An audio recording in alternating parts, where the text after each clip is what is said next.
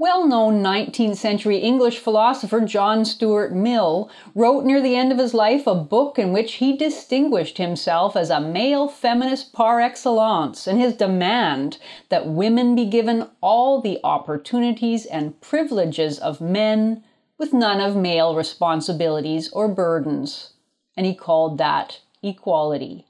As barrister Ernest Belfort Bax would later claim, Mill's feminist treatise was a, quote, eloquent wail that was all the more influential because it was, quote, the reverse of legal truth.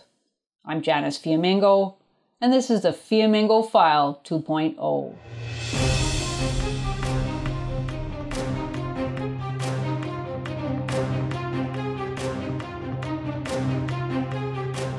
John Stuart Mill is best known today for his essay on liberty and for his championing of individual rights. But the cause that was perhaps closest to his heart was the emancipation of women, a subject that received its fullest expression in his treatise, The Subjection of Women. First published in 1869 when Mill was 63 years old, the book has been called, according to his biographer Richard Reeves, a, quote, Bible of the women's movement, and one that established Mill as, quote, the first great radical feminist in the Western philosophical tradition, end quote. It also established, as I hope to prove, much that is bigoted and outright dishonest in feminist theorizing today. In the treatise, Mill argued that society as a whole, as well as individual men and women, would be positively affected when women were equal to men in politics, marriage, higher education, and the professions. Like many liberal progressives, he imagined that only good could result from the transformation of society in a manner he admitted had never been tried before. Possessed of an unshakable contempt for the social arrangements of the past, he refused to acknowledge that these arrangements had any proven utility or basis in nature. Rather, he asserted they arose from the simple fact that, quote, from the dawn of human society, every woman was in a state of bondage to some man, and that such bondage eventually became their legalized subordination. Mill then outlined what the next stage of human progress should entail. Marriage would cease to be the abusive tyranny he believed it was at present, a tyranny in which he claimed, quote, the woman's position is worse than that of most slaves, end quote. All professions would benefit from the expansion of the eligible pool of participants, which would, quote, double the supply of abilities available for the higher service of humanity. Where there is now one person qualified to benefit mankind as a public teacher or an administrator of some branch of public or social affairs, there would then be a chance of two, end quote. And he was serenely confident that free competition without favoritism would guarantee that only the best person for a position would ever be selected. Quote, if there's something women can do but not as well as the men who are their competitors, competition will exclude them from it, because what is being asked for is not protective duties and tariffs in favor of women, but only that the present tariffs and protective duties in favor of men should be recalled, end quote. Individual women would necessarily benefit from self-reliance, independence, and the opportunity to exercise their, quote, rational freedom for the good of all. Mill rejoiced in his vision of women, quote, working out their own destiny under their own moral responsibility, end quote. And even individual men would benefit from the removal of their male privilege. Mill didn't use this term, but his description of the male condition of unearned benefit is identical to the modern feminist usage. He said, quote, think what it does to a boy to grow up to manhood in the belief that without any merit or any exertion of his own, though he may be the most frivolous and empty or the most ignorant and stolid of mankind, by the mere fact of being born a male, he is by right the superior of every one of half the human race, end quote. Repeating the idea, he deplored that, quote, anyone who grows up from childhood with unearned distinctions is bound to become conceited and self-congratulatory about them, this being the worst sort of pride." End quote. It was far better, he alleged, for boys to be educated into a recognition of female equality, though, as we will see, equality was emphatically not what Mill was imagining. Mill had been a champion of women all his life, and the influence of his feminist companion, Harriet Taylor, 2 years his junior, had, in his biographer's words, quote, "infused him with additional zeal." In fact, Mill's lifelong devotion to Harriet, the married woman he fell in love with when he was 24 and eventually married after her husband's death 20 years later, has been the subject of much speculation by biographers and might be termed the subjection of John Stuart Mill. From a young age, Mill entered into an irregular love affair with Harriet, living and traveling with her while her husband, from whom she did not wish or attempt to separate, endured many years of humiliating gossip. She was described by an acquaintance as a beautiful and vivacious young woman, quote, "tired of her husband and caring for clever people," who ultimately, quote, "fascinated Mill and entangled him," end quote. Jane Carlyle, wife of the eminent cultural critic Thomas Carlyle, wrote to her brother-in-law that, quote, "a young Mrs. Taylor, though encumbered with a husband and children, had ogled John Mill so successfully that he was desperately in love," end quote. Harriet Taylor's husband, John, was gentlemanly under the enormous public insult, leaving his house when Mill came to dinner, and eventually buying his wife a country house where she spent most of her time with Mill. Harriet's husband's inability to do anything much but endure his wife's decades-long public dalliance, as he continued to hope for a reconciliation, rather complicates Mill's emphasis on the absolute tyranny husbands exercised over their wives. Not many so-called slaves were able to keep two masters doing their bidding. As for Mill, he was smitten by Harriet and convinced of her genius as a writer and thinker, calling her a consummate artist and, quote, "great orator." Friends and acquaintances speculated that Harriet fed Mill many of his lines, and Mill himself gushed about her influence, claiming that much of what he had written really belonged to her. In his autobiography, he stated that what he owed her intellectually was, quote, "almost infinite," and confessed that he had, quote, "often received praise which in my own right I only partially deserve, because his writings, quote, "were not the work of one mind, but of the fusion of two," end quote. Because the affair was always discreetly maintained with both Mill and Harriet protecting their reputations, much remains unknown about both their sexual and intellectual intimacy. But it seems fair to say that Mill takes his place in a long line of men in thrall to a feminist companion, even while declaiming against the absolute power of men. The Subjection of Women, written years after Harriet's death, is at least partially based on an earlier essay that appeared in the Westminster Review in 1851 called The Enfranchisement of Women, published under Harriet's name, almost certainly based on her ideas, but possibly written mainly or entirely by Mill, and demonstrating the difficulty of determining exact authorship and influence. But it can be said for certain that Mill's thesis in his own work, The Subjection of Women, is entirely female-centered, expressing unqualified sympathy for women's oppression and unqualified moral outrage at any man not as eager as Mill to be women's champion. The treatise makes some unexceptionable points, as for example when Mill argues that no one should be held back from achievement by a condition of birth, such as being born female. But in other respects, the argument fails the test of logic.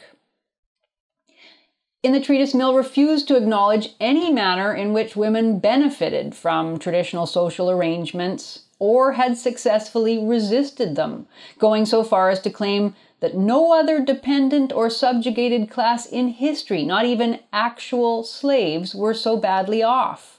Quote, all but the most brutish of men want to have not a forced slave, but a willing one, he said. So they have done everything they could to enslave women's minds, end quote.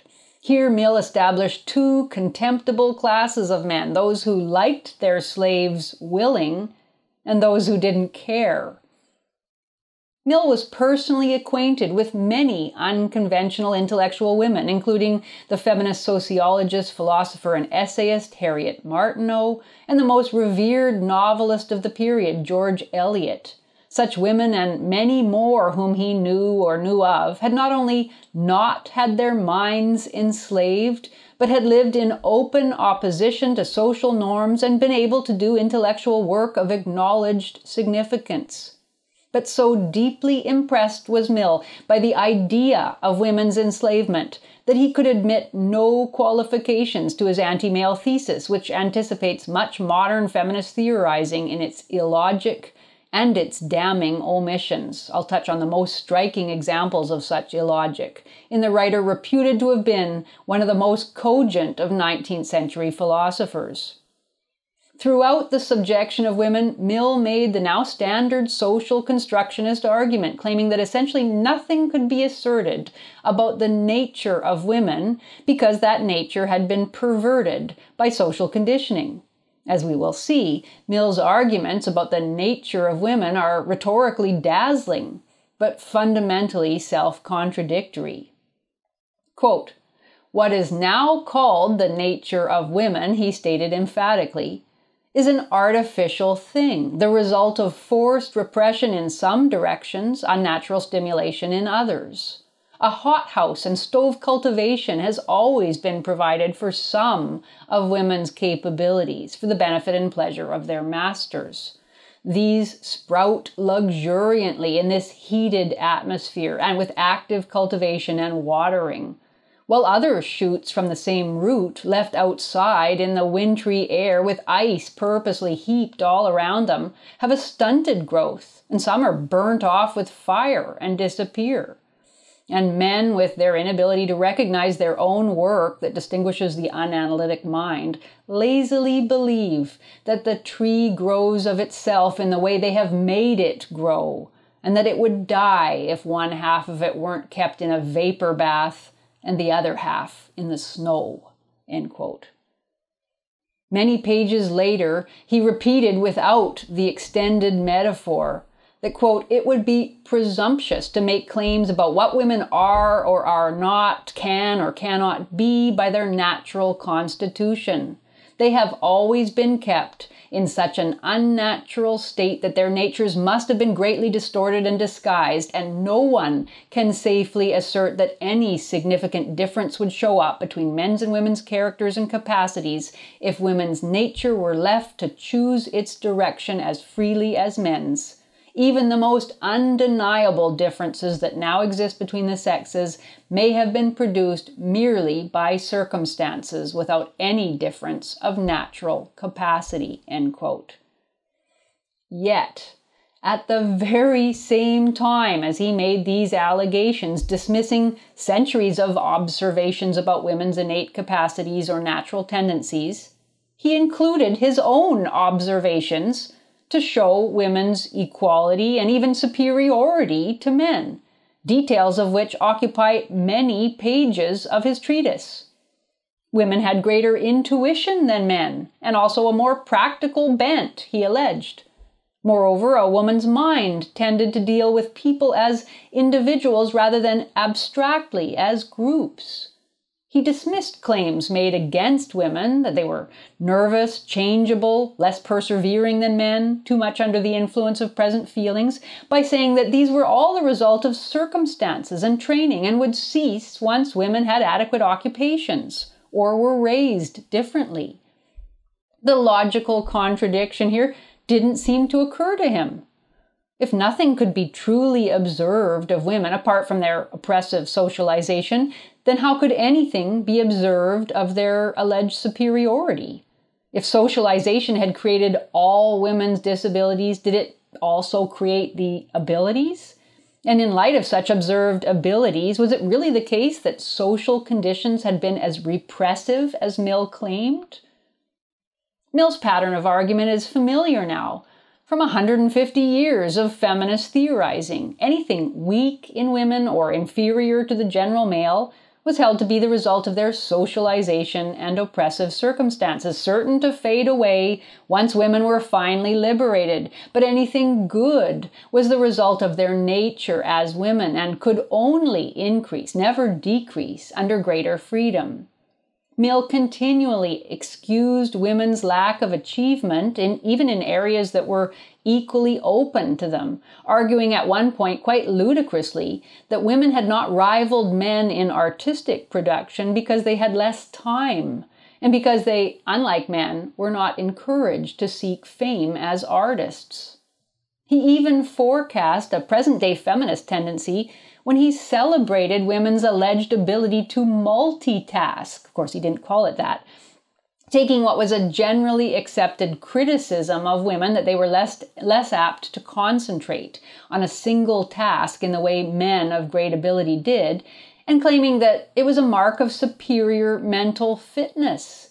Quote, "I am firmly convinced," he said, "that the mind achieves more by frequently returning to a difficult problem than by sticking to it without interruption," end quote. This and other pieces of special pleading rather undermine Mill's claim to dispassionate argumentative rigor.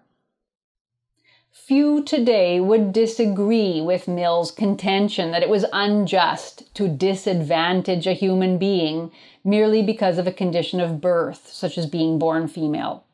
Yet Mill didn't object to the special privileges granted women because of their condition of birth. On the contrary, he wrote as if such privileges didn't even exist. He made no mention in his treatise, for example, of women's exemption from military service, a point of undeniable significance in relation to voting rights.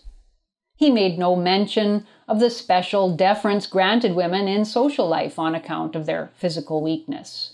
Neither did he mention the chivalric sacrifices made by men for women, graphically illustrated, for instance, in disasters at sea or other crises in which women's lives were held to matter more than men's.